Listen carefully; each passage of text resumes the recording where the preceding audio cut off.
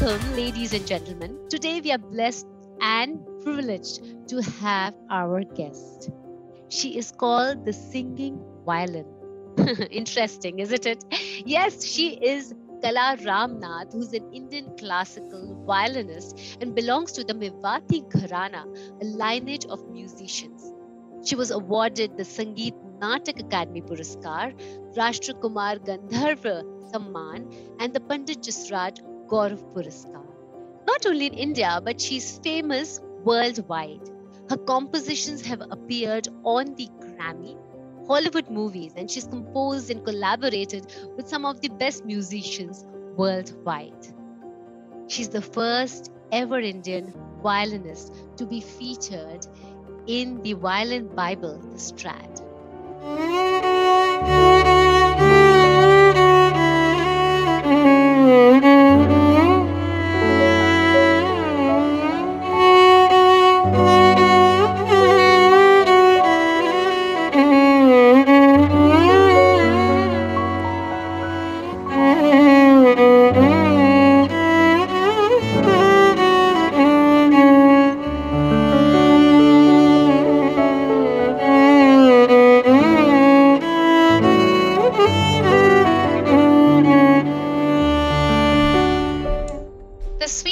Who started learning because of the bribe that was given to her by her grandfather, and this became candy and sweets for the entire population who listens to her.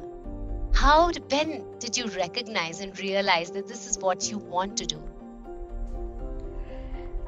So I started when I was very young. 2.5 years of age, I was introduced to music and the violin. And in the beginning, my grandfather would bribe me. But when I was 7 years old, there was this channel called Vivid Bharati in All India Radio. Yes, we all know that. So they would have these little slots in their timings, like 7:30 to 7:45, 3:15 in the afternoon to 3:45. They'd have these little classical music sessions, and they'd play the music of all the greats in Indian classical music. So when I used to listen to Kishori Amankar ji and Pandit Jasraj ji, listening to their recordings of Shuddha Sarang and Bhimpalas and Kishori ji's Bhupali, Bageshri, I would hear that, and I would feel if music was so beautiful, then this is what I want to do. How beautiful. Since you mentioned Pandit Jasraj ji, oh my God, and you collaborated with him, in the sense you associated with him, my God, that must have been the feeling to the highest level. But tell us something about it. So when I was about 12 years old, my aunt, who is a very famous violinist, Dr. Srimati N. Rajam, she decided to introduce me to the audiences. My grandfather felt I was ready for it. You must be. So the first concert of mine was arranged by Pandit Jasraj ji himself. Wow. So, he got the concert arranged, and I performed. And at that time I wasn't learning from him.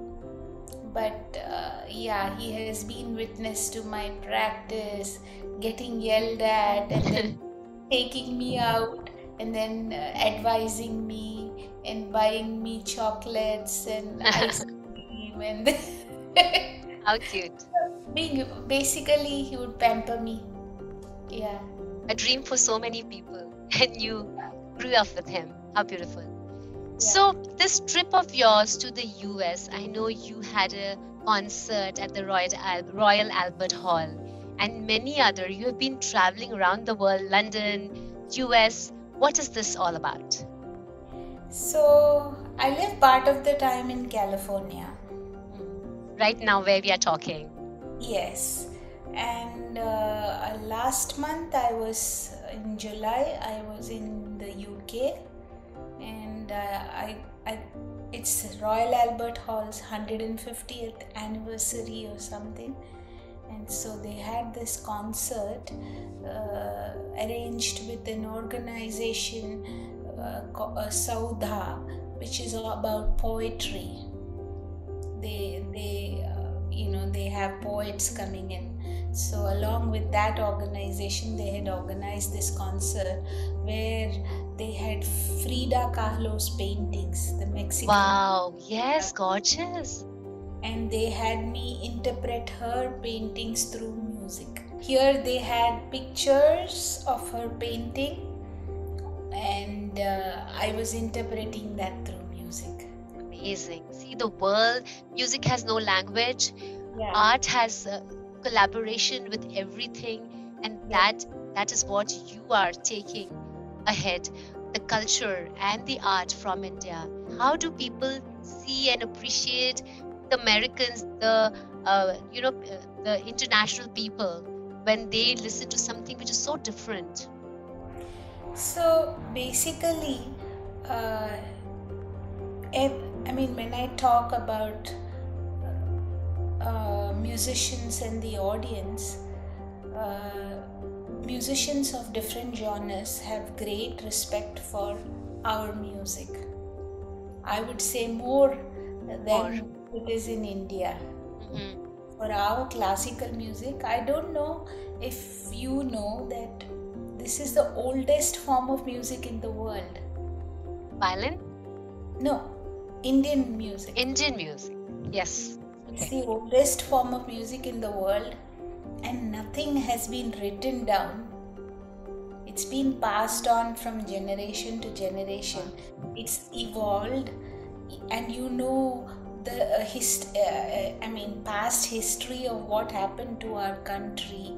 We had dictators who kings and emperors who did not like music, who did not like art, who tried to kill it, but still it is alive today. It's giving me goosebumps. And so there must be something in this music which has made it evolve, taking in all the, like when the Persians came into India, we have the amalgamation of that music in Indian music, but still it still was called Indian music. It was not called Persian music. Exactly. Beautiful. Very beautifully.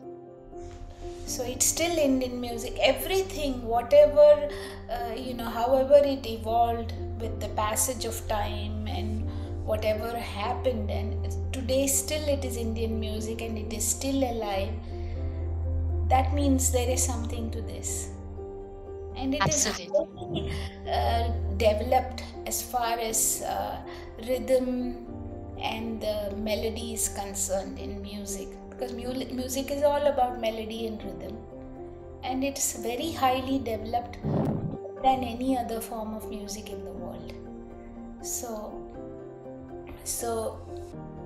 Western, or I would say musicians from every genre who are not, they all appreciate our music a lot. They have great respect for our music, and the audiences, the non-Indian audiences, the Indian audiences obviously know a bit of our music, so I'm not including them here. But the non-Indian audiences, wherever I have gone, has always been receptive to our music and have always come and told me that it has made them emotional, it has touched them, it gave them goosebumps, things like that. So it has always had an effect on the audiences, which means it's very powerful. Very powerful. It involves all the senses. Yes. And when all the senses are involved, you're internal. Yes. So Amazing. they've all had experiences, and they have come and spoken to me. I mean, even at the Royal Albert Hall, I had so many people come and speak to me after the concert. concert. And you have had so many collaborations. It is not only with Indian people, but across the globe. Yeah. Please throw some highlight on those collaborations. So the first collaboration I had was with I don't know. There was a group called The Doors, very famous Western rock group. There's a group called The Doors. Jim Morrison was the singer, and so one of the founder members of The Doors, Ray Manzarek, he used to play the keyboards. So my first collaboration was with him in LA. This was like, I would say, 27 years ago. Wow. So it started there, and then after that I worked with jazz music, I worked with flamenco, I worked with Celtic music, I worked with Americana music here, which is what's that called? Country music. Yeah, and then I also worked with Persian musicians, Iranian. I mean, that's Persian music. So yeah, so Eastern European. What is that? Gypsies. Yeah, I worked with them. Norwegian. Yeah, so I have worked with a lot of genres. Afro jazz.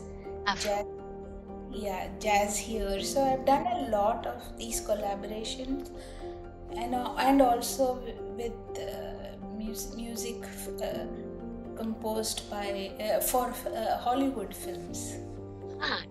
Yes. I've done that also. So yeah, it's varied.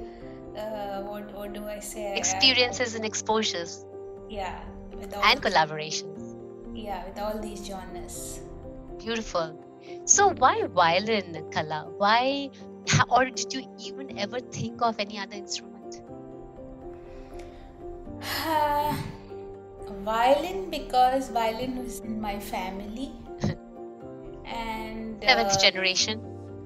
Yeah, so I was taught this, so I couldn't. I started with the violin, and then no other instrument, because a violin is complete on its own. It can do everything that a voice can do, and it can do what the instrument by itself can do.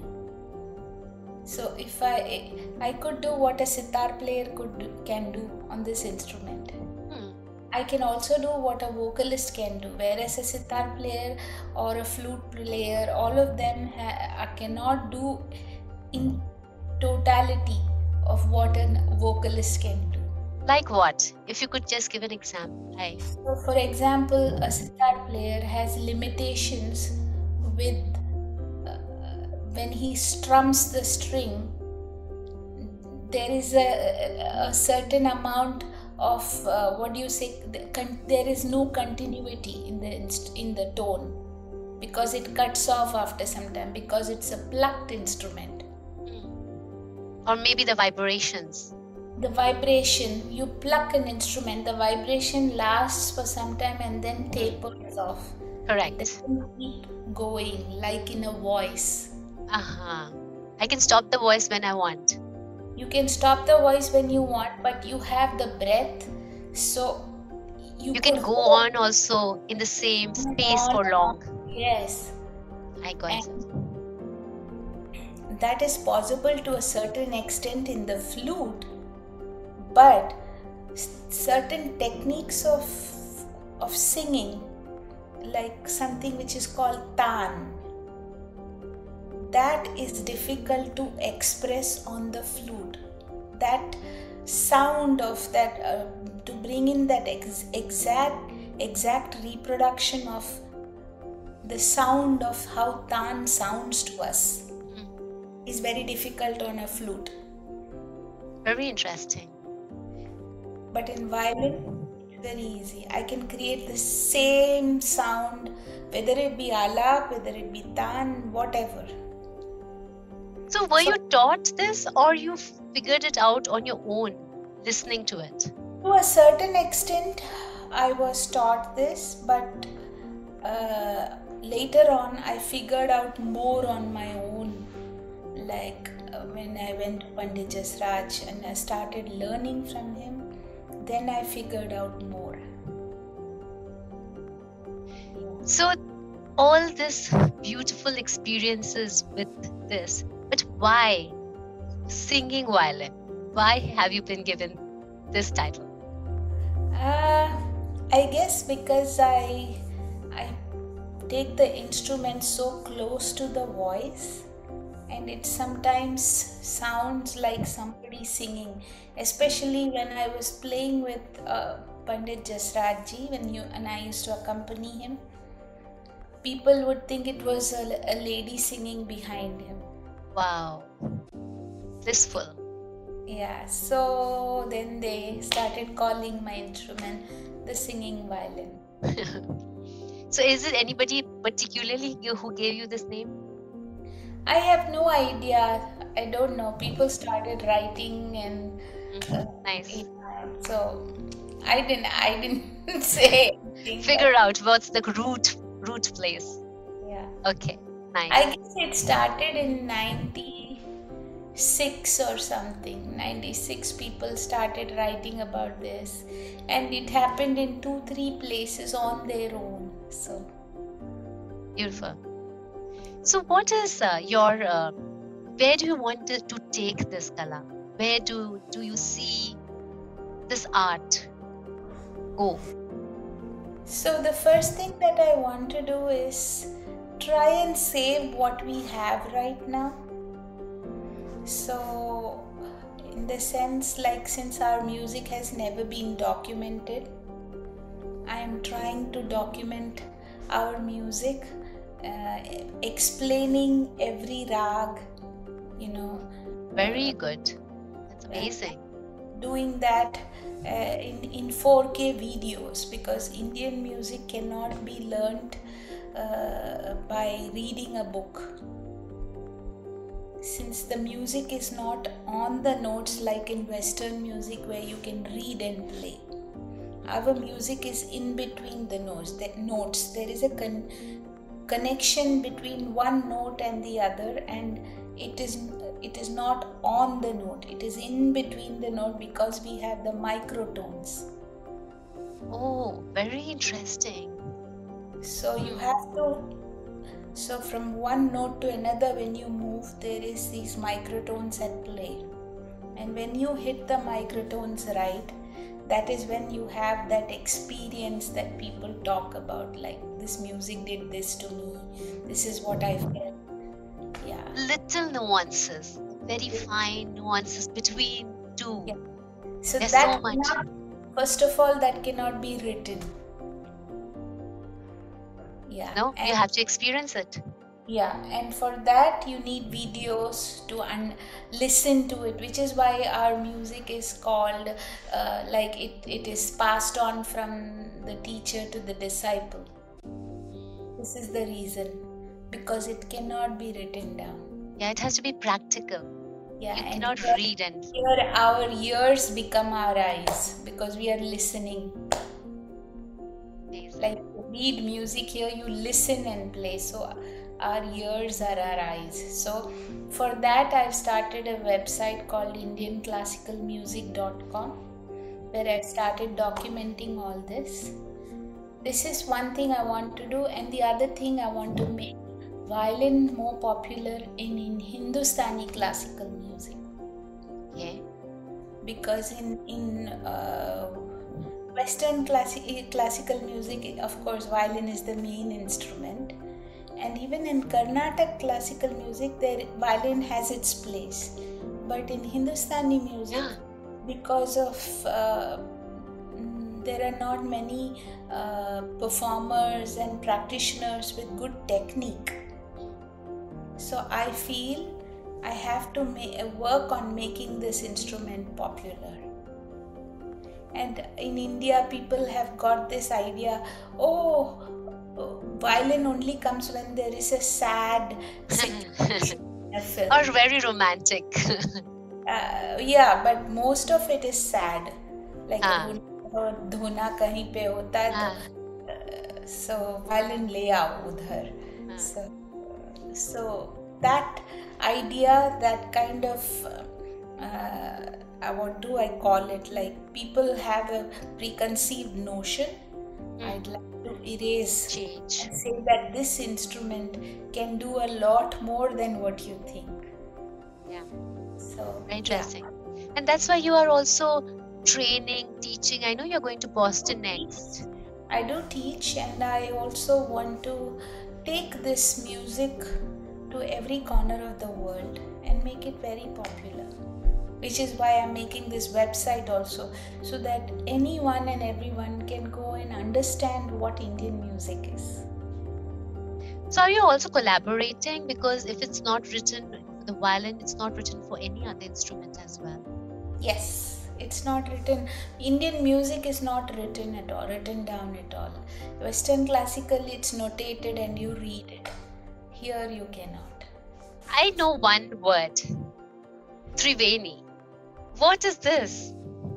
So you've heard of Triveni Sangam in Allahabad, right, where 3 rivers meet and there's a confluence. So Triveni is a confluence of 3 musicians coming together, each representing 2 musicians representing different traditions. Like I play Hindustani music and Jayanti Kumaresh ji plays Carnatic music, and both of us are bound by the magician Ustad Zakir Hussain. Oh wow! He is amazing. He ties us both in this in the music, and we create music together. So it's a confluence. So the 3 rivers, Ganga, Jamuna, Saraswati, they also say the Triveni. Yeah. They so meet he's together. Saraswati and we are the Ganga, Jamuna. Lovely. So you guys are doing a concert soon? Yeah, we are performing in Singapore on the 14th of August, on the eve of India's independence. Oh, wow. Esplanade Hall in Singapore. And we're really looking forward to it. And it's a sold out concert. Sure. Yes. And we had a 19 concert tour. Yes. And then before that, I started the year with a concert which was a world premiere of my work with the Seattle Symphony. I composed on climate using Indian rags. So musically I showed how the elements, if there is an imbalance in the elements, and everything is made up of the 5 elements, right? So if there is an imbalance in the elements, like for example fire, the fire element, if it in our body, if there is a 2-degree rise in temperature, we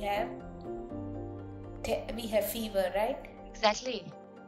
So for the earth, if there is a 2-degree rise in temperature, it is disaster. So an imbalance in these elements causes problems for us, and imagine for the earth what it would be. So I in this past 2 years I researched, and I found we have ragas for even the elements. Beautiful. And all this is documented now, right? You're making it available for people to know. These are medications. So I wrote compositions, and then I played it with the Seattle Symphony. Beautiful. Yeah. So this is awesome. I am just loving this journey, and you are living this journey. You are in music, you are soaked in music, and people who know music and they appreciate music all around you. So what does Kala do for getting out of this and being somebody who is not into music and just a normal life without music? I live a very normal life. I cook, I go grocery shopping, I do everything. I live a normal life. And of course, yeah, like day after tomorrow, I have to leave. So yeah, I've started packing now. So little stuff here and there I keep putting into my bag. Yeah, getting ready to leave. Yeah. So how does Kala unwind? I like to read about current affairs, and I like to watch movies, and I like to take a walk. So you love Bollywood movies? Yes, you enjoy? I do. Today I want to watch Darlings. I'm also watching Darlings. So we'll be together, connected. Because our family has decided this is what we're doing in the evening. Today evening, that'll be my fun time. Fun time. So, Kala, tell me. I was in London. After the concert, we went to watch a movie. Oh, wow. So you had that plan. Let's finish the concert and then we'll go unwind with watching. When friends are there or people I know, whom I know very well. So what should we do? Let's watch a movie like that. So you're fun that way? What? Food? Yes. Chaat, chapati? Of course. I love singing people are supposed to eat chaat? I don't sing. I play the violin. I sing too, but it does not affect my voice. It's different for different people. For different, right? I know. Yeah, so for me, all those things don't bother me. So I'm game for chaat any time of the day. Something you really crazily have it in your bucket list that you want to do one day. I want to go and see, what is that called? The Northern Lights. Oh yeah, that you can just go. I know. It's beautiful. But, it's always in the winter. It's a better time to see it. Yeah. Winter, I have to be in India for the concert season. So when the time is right. And I wish I could go and see Kashmir. It's opened up now, and people can go and see Kashmir, which is so beautiful. Yeah. I think that is one land that has a lot of us are deprived for so long. Now, so glad that the borders have opened. And I would like to go and see many places in India which I've never seen. Why is that? Places in India itself. Why is that? You haven't traveled because of the amount of commitment that your music has? Performances and this and that. One never takes time out to go and see those places.